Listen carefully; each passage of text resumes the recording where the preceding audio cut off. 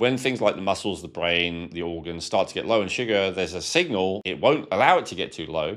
And so it does something to keep it from getting too low. And that thing is called stress. It raises cortisol, it raises adrenaline, it raises noradrenaline. But actually, as I've looked into it more, I'm more and more convinced that the primary threat to our survival throughout most of our history, and the majority of the time, as in day to day, was not being hunted and eaten and killed and war and all the rest. It was starvation.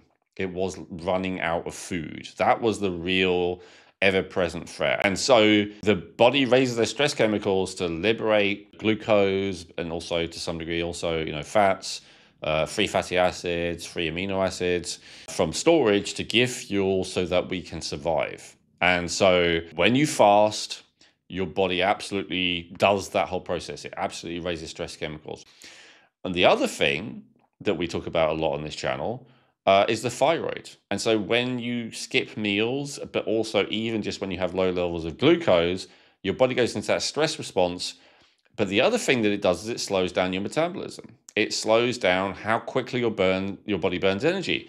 Not enough energy, not enough instant energy in the form of glucose.